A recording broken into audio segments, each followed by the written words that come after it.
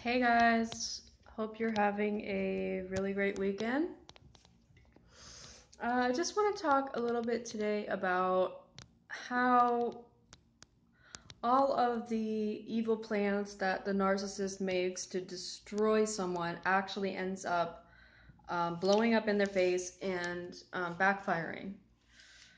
Um, and something that actually happened in my case was um, so I um, met up with my ex in Nepal. So he had basically stalked me, harassed me, and then finally I gave in um, to meeting up with him when I was traveling in Nepal. Now I remember very vaguely one night we were staying in a village and he had been trying to show me up because you know how narcissists are always competing against like this imaginary person, so they're always competing like you know the crazy insane like psychos that they are.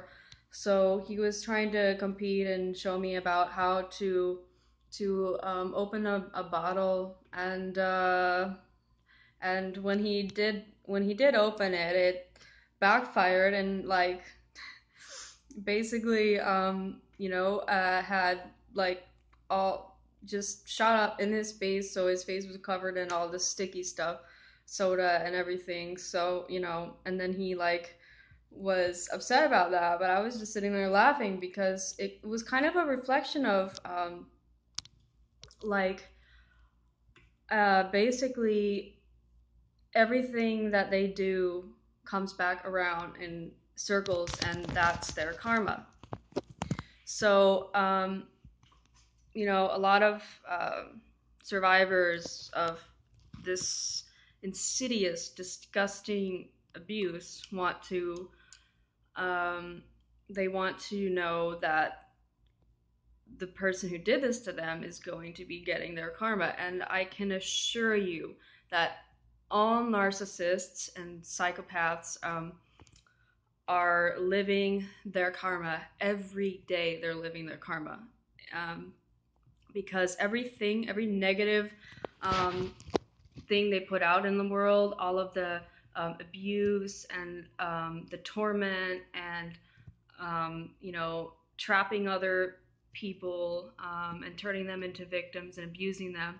All of this comes back to haunt them, and they definitely do get their karma, whether it's justice through the justice system or they get exposed, or people, because people eventually figure them out. They know what they are. They know they're a predator behind the mask of the charming, superficially charming, um, quiet, awkward, so-called nice guy that they think they know. But so so the main thing is that they definitely do get their karma, and what goes around comes around with these predators. So everything that they've inflicted on their past victims, they live the karma every day.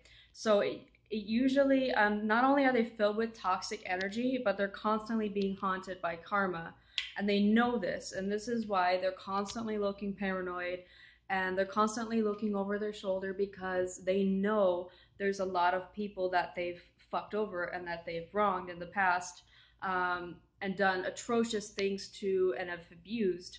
So they know that that karma is just over their shoulder, and it definitely is. I know this for a fact, and I've seen every single narcissist, psychopath in my life who's been abusive to not only me but to other people. I have seen them fall, and when they crash and burn like you wouldn't even believe. So it might look good on the surface. They might look like they're having a great time now with the person they cheated on you with, or the people they've triangulated you with, which in my case, it was like all his newfound like meetup group buddies, which were like really lame and stupid, and like he was trying to make me jealous by I was going with them, and it didn't work. So so basically, yeah, that, or someone that they've cheated on you with and then rubbed it in your face, which happened with his ex before me. So yeah, I mean they do anything really, but the main point is everything that uh, they've done to others is always coming back. I've seen this time and again. Like they usually get a lot of health problems, like arthritis, especially. That's a lot of negative, toxic energy and karma coming back to bite them in the ass for what they've done to people.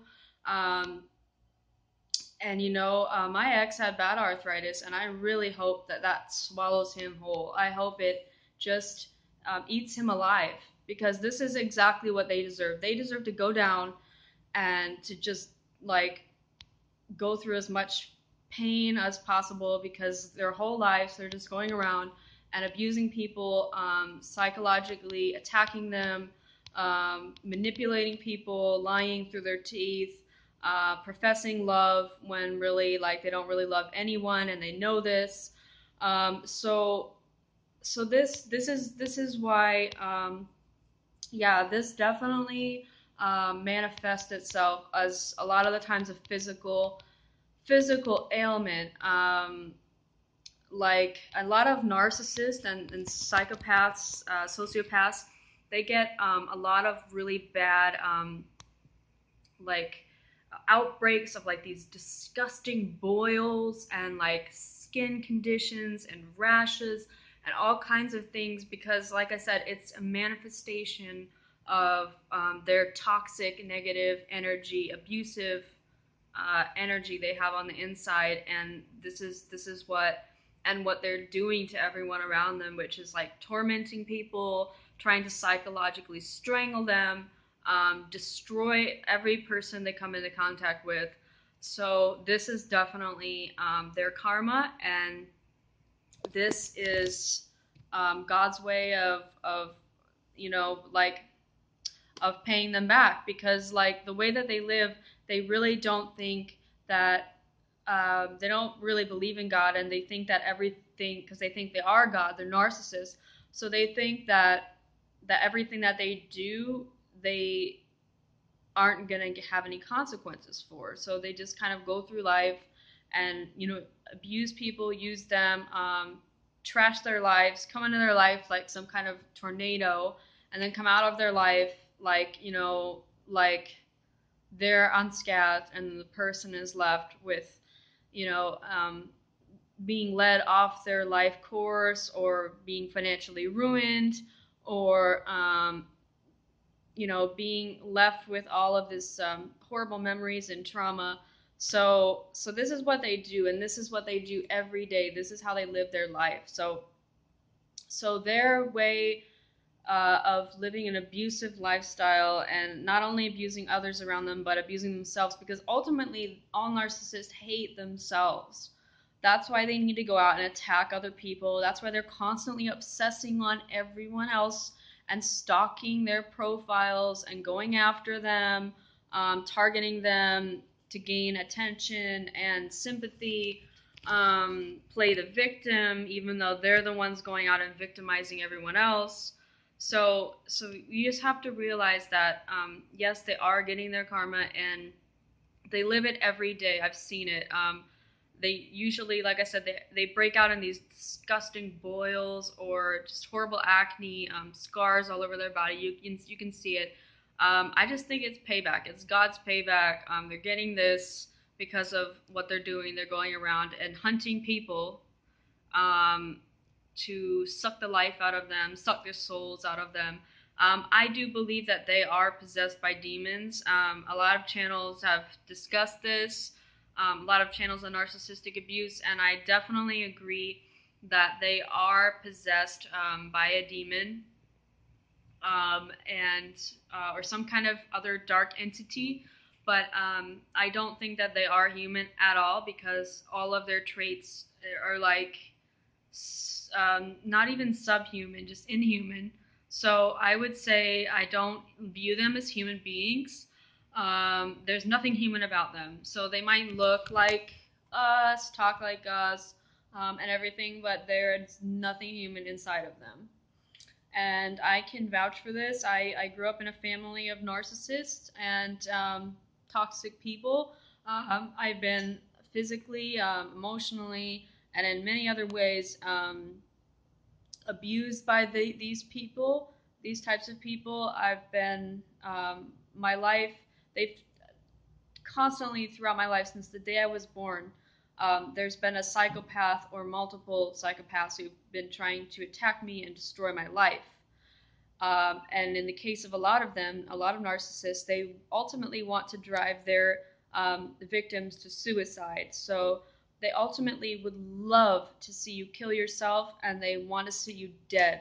They want to see you just suffering, and just they want you to end your life because they would get such a good feeling out of that. Like, that's how sick these individuals are. They would gladly love to hear that you've killed yourself.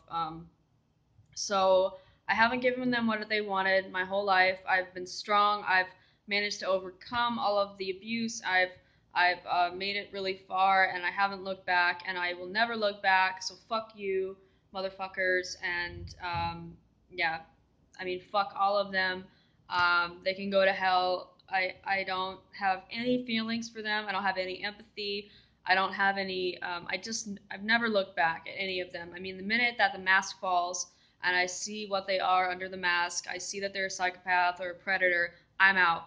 I mean, I'm just gone. I've never looked back because a lot of them, especially the covert narcissists, they come into your life, they try to act all meek and harmless and nice, like they wouldn't hurt anyone, but then the mask usually falls. I would say within a few months, and you'll see exactly what they are, and the tables will turn, and then you'll get to see the predator that's really lurking underneath this facade. So the and unfortunately, the fact that, especially if you come from a family of narcissists and psychopaths, and you happen to be one of the few or only one who came out of there, not only alive, but you yourself didn't become a narcissist or a psychopath, like in my case, then just count yourself extremely lucky because it's much better to be a normal human being capable of feeling love, empathy, compassion, and happiness than a raging predator that's incapable of love. So they go out and target people, uh, use people, manipulate them, and try to destroy everyone else's life because they're so bored and empty on the inside, and they just their life is like a barren landscape. So on the inside, these people, like, they're just a barren landscape on the inside, so there's really nothing there. um, just a barren land, and everyone around them has color and life, and they just want to take that from everyone. They're envious, they're extremely envious of other people, and they they want to take from others. They want everything that you have, and that's why they targeted you. See, I have never been targeted really by a psychopath or a narcissist at any point in my life where I was in kind of a level state. It's always been when I've been at my top, I've been at my best, things are going really well. Um, you know, uh, Everything is great, and then all of a sudden one of them comes along, and this is usually the case. So the only times that I haven't really, well, I guess it depends. Sometimes they can come along when you're in a bad state because they can definitely sense your vulnerabilities and your weaknesses. So but the main thing is that just understand that they're constantly living their karma every day, um, and definitely we have to stop viewing them as being one of us, as being human. We have to start viewing them as what I, do believe they are, which is possessed by demons. And even renowned clinical psychologists like Dr. Robert Hare have labeled them as interspecies predators. And they know exactly what they are. They like what they are. They enjoy it because in a lot of cases it gets them what they want. So whatever they want from the person, whether it's money, sex, a place to stay for a while, entertainment, just anything. I mean, they just go through life using people because they don't even see us as people. They see us as objects to be owned and then discarded when they're no longer need us or have any use for us. But then they always put that object back up on the shelf to try to come back around later and see if they can get anything from that person, or that person still has some kind of an emotional attachment to them. So the biggest thing here is to protect yourself is um, you absolutely cannot view them as being human at all. You have to view them as being the predators that they really are. Don't view them with any humanity. Don't give them any emotions. Don't give them any humanity. They don't deserve it. They deserve to be locked up. They deserve to be isolated from the rest of the human race, as far as I'm concerned. I don't see anything human about them. So the minute that you can stop viewing them as human is the minute all your feelings should go away, and you shouldn't have an ounce of sympathy for them, an ounce of regard, an ounce of compassion. Just shut it off, like shut it down. Get that demon piece of shit out of your life. And the minute that you get that negative demon, dark cloud energy out of your life is the minute that you're going to start to actually feel the burden released. You're not going to feel all the burden of having to deal with a narcissist or be in contact with them, because even being in contact with them is a burden because they're just full of toxic, negative, dark energy, and they try to drag everyone else down into their misery because they're really miserable people. So don't allow that, and just know that if you're a fellow survivor, just know that every day they really are living their karma. They are fucking miserable. Every narcissist, every sociopath is miserable inside, and that's why they need to go out and extract energy from other people, extract things from other people, because they have nothing to give. They have nothing in themselves to offer anyone. So this is why they have to go out and find targets and victims and people, especially online. Now, online is their playground. Sites like Tinder, Instagram, even Facebook, all of them are really the hunting ground for sociopaths and narcissists. Because what better place than to find a bunch of people, like so many to choose from, to get their narcissistic supply from and their attention from, and to potentially victimize if they can find me information on that person, any vulnerabilities, and get in and hook them emotionally.